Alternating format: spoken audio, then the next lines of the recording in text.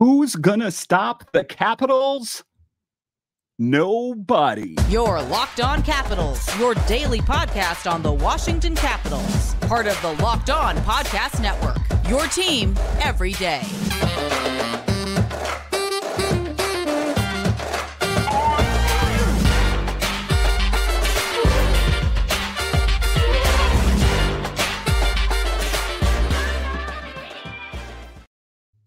Well, hello and welcome into this edition of Locked On Capitals. I'm so glad you decided to join me today. As always, this podcast is free and available on all the major platforms, including the Sirius XM app and on YouTube. And I want to thank you for making this your first listen each and every day. My name is Dan Holme. You can find me on Twitter. It's at DanCaps218. You can find the show on Twitter. It's at Locked On Caps. And the best way that you can help grow the show is to subscribe to Locked On Capitals on YouTube and comment anything down below. I would love to talk Capitals hockey with you one-on-one, and we can do that on subtext. Just check the show description for more details. Today's episode is brought to you by FanDuel. Make every moment more. Right now, new customers get $200 in bonus bets with any winning $5 bet. That's $200 if your bet wins. Visit fanduel.com/locked on to get started. So in this edition of Locked On Capitals, we talk about how this team continues to keep rolling as they down the Detroit Red Wings. It took overtime, but they found a way to get it done, as they have found a way to get it done for the longest time. The Capitals now are 6-1-0 in their last 7 games. If I had told you this is how great the Capitals were going to be playing last month, you would not have believed me, or the month before, but they're finding a way to get it done when these games matter the most. And it's interesting, these people that talk about the NHL and what teams are going to do good and what teams are going to do bad, all of them said the Capitals were going to be horrible. And they're all left now scratching their heads. I watched a video with the guys from Spit and Chicklets podcast, and they're like, let's talk about the Capitals for a minute. They're just defying odds and all logic. And how are they getting it done? They're finding a way to getting it done. And the litmus test, the measuring stick for this team was tonight against the Red Wings. It wasn't easy. And if you're an everydayer of the show, you know I talk about that I don't want it to be easy. That's what we'll talk about a little bit later. We will talk about how Charlie Lindgren was huge once again for the Capitals. Tell me if you've heard this before, but Chucky Sideburns was clutch once again. And then a little bit later, I will talk about the players' thoughts on why the Capitals are playing so well. But again, tonight, wow, finding a way to get it done. It took overtime. Ultimately, I don't care. I wish the Flyers would have lost in regulation, but in any event, the Capitals are now sitting in an excellent position. And like how I started off the show, who's going to stop the Capitals right now? Who? Nobody. There's not a team coming up here that I'm fearful of. I know they got the Maple Leafs coming up and the Bruins. And, you know, kind of the thing in the back of your mind is, well, the Capitals struggled with the Maple Leafs last time. Nonsense. The Capitals struggled with the Red Wings last time. They struggled with the Jets last time. They're finding a way to get it done. Dylan Strome, clutch, huge for the Capitals right now. Connor McMichael, even Miroshnichenko. This is a team that, you know why that the NHL insiders are left scratching their head is because no one saw this roster coming. No one saw Ivan Miroshnichenko being on this team. No one saw Hendrik Slop here, Mike Scarbosa, these other guys. No one saw that. They saw this team as being this old team that we've seen for the last few years. But then all of a sudden, Brian McClellan and the Capitals, they threw a curveball and said, try hitting this. We got some great old players, some great young players. They're finding a way to get it done. Talking about the game tonight. Wow, what a victory. It took overtime, but ultimately, I don't care. Can you believe it? Can you believe it? Dylan Strome and the Capitals won it in OT. This is a huge win over a good Red Wings team for a Capitals team that had struggled against playing with them the last time. This is why this is a new identity for this team. And as a Capitals fan, a lot to be proud of. This game definitely had a playoff feel to it because so much was at stake. the Red Wings, they wanted to throw the kitchen sink at the Capitals, and they did, and they grabbed that sink and they threw it back at them and said, not this time, not in our barn. We're going to take you down. And they did that. The Caps are 2 points up on Detroit for the wild card second spot with a game in hand on the Red Wings. They're 1 point behind the Flyers for third in the Metro with 2 games in hand on the Flyers. Another team that is defying odds and expectations, the Flyers, under the tutelage of John Tortorella, even though he's had some kind of crazy post-game press conferences and just press conferences he's getting that Flyers team to go in places that no one had thought. So a lot of surprises out there. The Capitals are surprising. The Flyers are surprising. There is surprises all over the place. The Capitals are getting it done. Dylan Strome, huge for the Capitals. I talk about him all season that we knew he was going to be good. He didn't get the qualifying offer from the Blackhawks. Huge for the Capitals, a windfall for the Capitals. Strome scores twice for his 24th goal of the season. It was Strome that scored the overtime goal to give the Caps the big win. Pumping your fist. Yes, if you weren't screaming at the TV, then I don't think that you have a pulse. You might want to check it. This game felt a lot like the game against the Jets, where it was kind of slow for the first 2 periods, but the Caps found a way to turn it up in the third.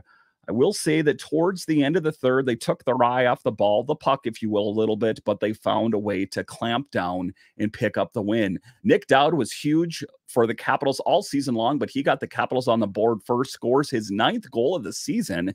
It gave the Capitals a 1-0 lead. 4 of Dowd's 9 goals this season have been game-opening goals. That's some of that inside analytics, that data that is kind of unexplainable. It's just what Nick Dowd does really well. Nick Dowd scored first, but Alex DeBrincat did what he does best, and that is score on the Capitals. DeBrincat, a bit of a small man, but knows how to score a puck. He found a way to get past Abe Kubel, and it was a layup for the Catman, 1-1. So there was some pushback. And if you went into this game thinking it was going to be easy, well, you were disappointed. But again, this is what we want to see from this team, is some pushback, the back and forth, put the team through its paces and see what they have in the tank. David Perron, again, finds back the net 2-1, sneaking it past Lindgren. This was a huge defensive breakdown for the Capitals as Charlie was in the splits and then sprawled out. No one was out there bailing him out. And again, I'm going to say it. It's not too surprising that if Darcy Kemper or a lesser goaltender was in net, the Capitals would have lost this game. And Connor McMichael had the answer. He found a way to get it past line. It was his 3rd goal in 4 games. Clutch. And Alex Ovechkin behind him, grabbing him and just, shaking him with so much excitement, kind of like a proud father moment. I think that this is reassuring for Alex Ovechkin because there was a lot of questions about his career. There was a lot of questions about what direction the Capitals were going in.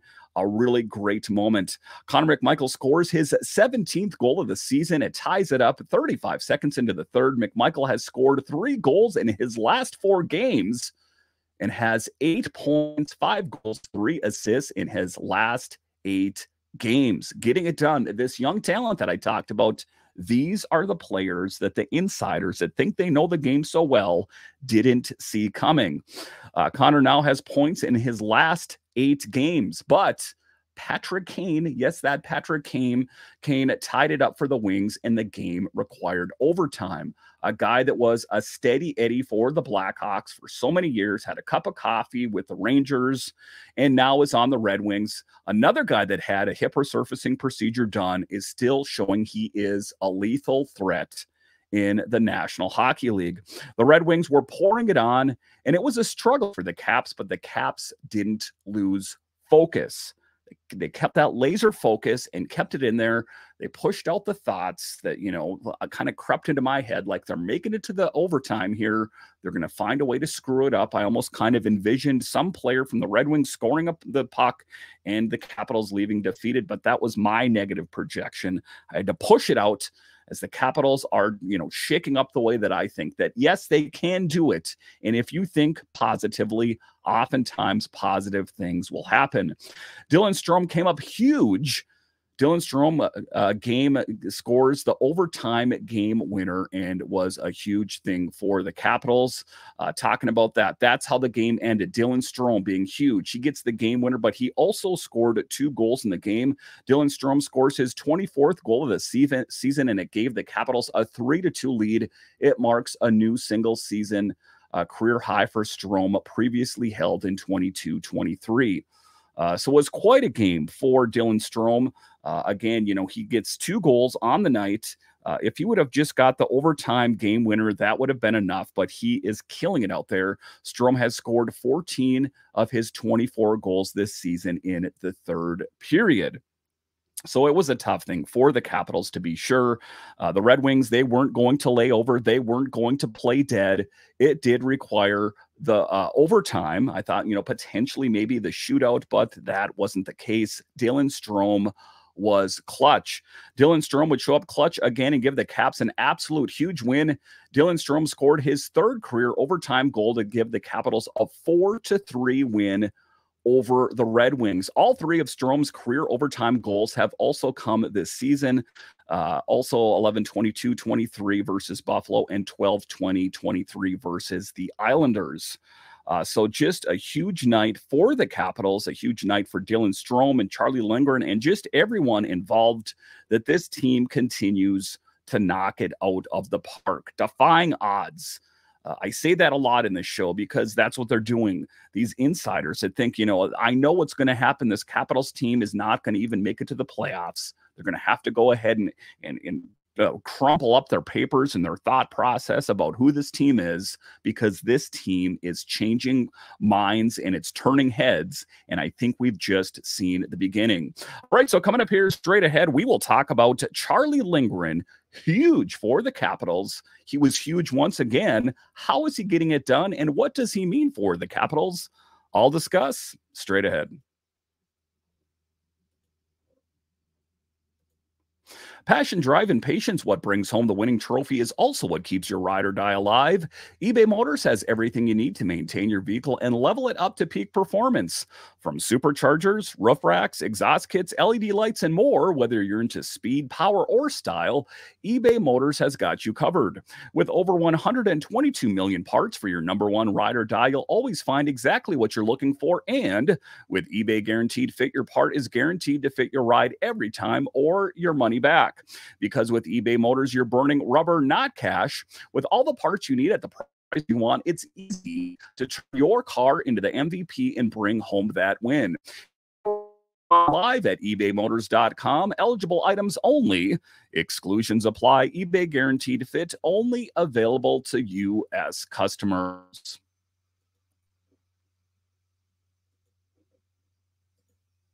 Are you watching Fox Sports or ESPN on TV all day? Do you have to turn down the volume with all that shouting? Make the switch to Locked On Sports Today, a free 24/7 sports streaming channel program for you every day to bring you the biggest sports stories without all the screaming. Locked On Sports Today brings you can't-miss analysis, opinions, and news streaming 24/7 on YouTube or the free Amazon Fire TV channels app, part of the Locked On Podcast Network. Your team every day. All right, welcome back into this edition of Locked On Capitals, part of the Locked On Podcast Network, your team every day. So Charlie Lindgren, Chucky Sideburns, the Outlaw, was huge for the Capitals, making a lot of saves, like I talked about, that I don't think a lot of other NHL netminders would save. And if it was not for him, the Capitals would have not won the game. It wouldn't have required overtime. They would have just lost. But one of the other things I'm going to say is that if the Capitals defense had played better, I don't think it would have required overtime. I think the Capitals would have won it fair and square. And the one goal that I'm talking about in particular was the one that David Perron scored with the huge defensive breakdowns for the Capitals. Charlie was in the splits and sprawled out, and no one was there to bail him out. And there was that look of defeat on Charlie Lindgren's face. He kind of just laid in the net for a while and stared up at the screen like, what is going on here? But he was able to have that mental toughness and keep the Capitals in the game. One of the most difficult positions to play in all of major sport is the netminder. It's easy to get rattled. I've seen some of the best of the best get rattled. The ones that can keep a cool head are the ones that will prevail and help their teams win. I saw it in Braden Holtby. I've seen it in other ones. And the ones I'm going to go ahead and mention are the guys that if they get pulled, they break their stick, going down to the dressing room. Those are the guys that got rattled. And because they got rattled, that is why they got the hook from the game. Usually the cool-headed guys, if they get pulled, they look upset, but they sit on the bench. You can gauge a lot about a netminder based on their actions. And some of the hottest heads out there, those are the ones that will struggle with having consistency. Darcy Kemper was a guy that's let that way as well. So you can read a lot into a player's demeanor and their success rate based on their resting pulse rate. And are they constantly in fight or flight mode? But Lindgren has been a busy man lately, mainly because he's the consistent one in net. It was his 12th start in 14 games, and a tough decision, I got to imagine, for Spencer Carberry to a certain extent, because, Darcy Kemper's like, hey, I'm the guy that you're paying all the money. I'm the guy that's going to be here for a long time. At least that's what my contract shows. Why am I not getting any starts? It's got to be frustrating for Darcy as well. We have to push those feelings of concern for those players to the side and say, I want the best man in the net. And that has been Charlie Lindgren. Lindgren finished the night saving 30 of 33. Lindgren made quite a few saves tonight that a lot of other goalies wouldn't. Again, thank you, Brian Cullen, for not trading Charlie Lindgren. That was one of the ones that a lot of the people had circled for being on the move, because at the time, not so long ago, at the trade deadline, many people perceived that the Capitals were out of it and they're just going to sell everyone. They're going to get Nick Dowd out of here. They're going to get Mantha and Kuznetsov and Abe Kubel and Edmondson. And a few of those players did leave. But the ones that are here were the right ones to save. Nick Dowd, I'm really happy he's here. Charlie Lindgren, really happy he's here. And, for the most part, you take a look at Mantha and Edmondson, that's fine that they're gone. Charlie Lindgren was the key piece to have here. And, I've spoke about on this show that they have Hunter Shepard and Clay Stevenson. We don't know if they would stand up to be the same kind of netminder that Charlie Lindgren is. So ultimately, I'm very, very happy that the Capitals did the right thing and they held on to Chucky Sideburns on the big team. The goals that slipped past Charlie weren't his fault. There were defensive miscues and errors that made it such the Capitals had to go to overtime. If the defense had been dialed in, there's no doubt in my mind the Capitals would have not required overtime. Again, I think they would have won it fair and square, but I don't want to, rain on a parade. The Capitals won a big game. I'm just talking about how they could play better in the future. I'm talking about the possible pitfalls going into the playoffs. When you're going to be playing some top tier upper echelon teams, that you can't continue to have these defensive miscues. We know that Charlie Lindgren is that brick wall in net, but we don't want to put him under too much pressure, because even some of the best will fail from time to time. Charlie Lindgren has bailed the Capitals out on multiple occasions all season. Why not let's us do a solid for him and not put him under duress so much? I understand that the Detroit Red Wings are a really, really good team, but they're going to need to find a way to figure it out. But all things considered, a great game for the Capitals, a dogfight out there.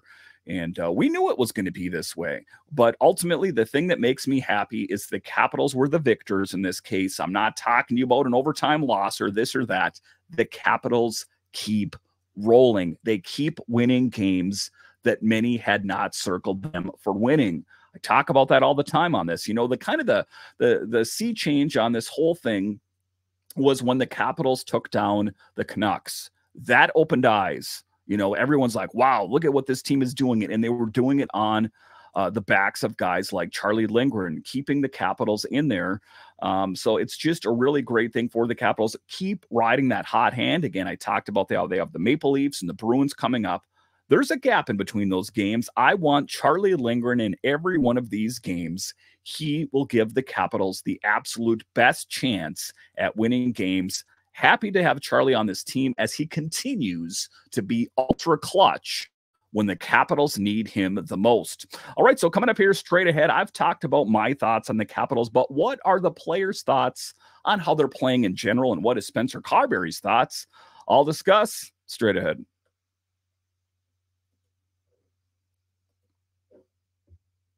Say goodbye to busted brackets because FanDuel lets you bet on every game of the tourney. Whether you're betting on a big upset or a one seed, it's time to go dancing on America's #1 sportsbook. Right now, new customers get $200 in bonus bets if your first $5 bet wins. Now listen, sometimes you're watching some of these games and you're not that into it. Open up the FanDuel app, put a little bit of money on the game. All of a sudden, games are that much more exciting. That's a $200 bucks to use if you're in point spreads, money lines. You can even pick who's going to win it all. That's really huge. $200 to use on point spreads, money lines. It's really huge. That is why I love FanDuel. So just visit FanDuel.com/locked-on and bet on college hoops until they cut down the nets.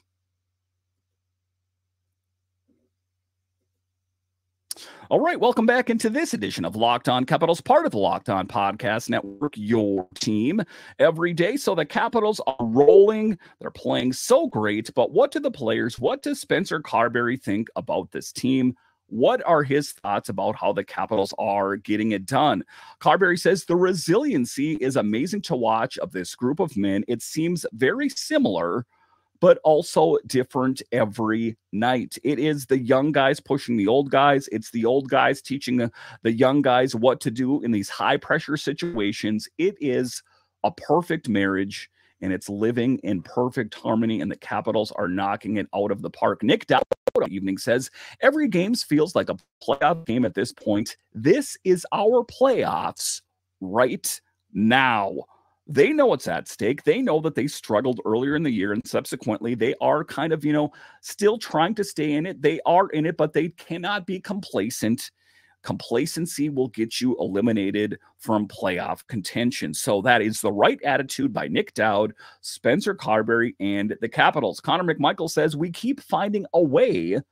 That's our identity now. We just find ways to win no matter how it looks. That was his thoughts on the 4-3 overtime win over Detroit. Huge. And taking a look at it, the Capitals, like I talked about up top, are 6-1-0 in their last 7 games. And there is good news for Capitals fans. Not that you need much more because the Capitals were killing it tonight, but they are going to have a key offensive contributor in Sonny Milano. He skated this morning at the morning skate and is trending on the path of coming back to this team sooner than later. And also, I know he seems like he's been gone forever, but Tom Wilson comes back in 3 games at the perfect time. He can rest up, be good to go. I did see the footage of him practicing at Capital One. He is putting in extra work. The video footage I saw was with him and Ethan Bear. So he will be fresh. He will be good to go. He will be ready to help this team. Just let's reflect here for a moment. And what this team has done is nothing short of amazing. You take a look at it, let's take a look at the Western Coast road trip, the last one. There was a lot of doom and gloom as we took a look at it. The Jets lost 3-0, crushed. They lost 7-2 to the Oilers. We're like, man, this was just a mirage. This Capitals team is not that great. Oh, but there's more. The Capitals then took on the Kraken. They took them down 2-1, and the Canucks. That was a huge one. Another game by a score of 2-1. The Flames, another dogfight. The Capitals take down the Flames 5-2.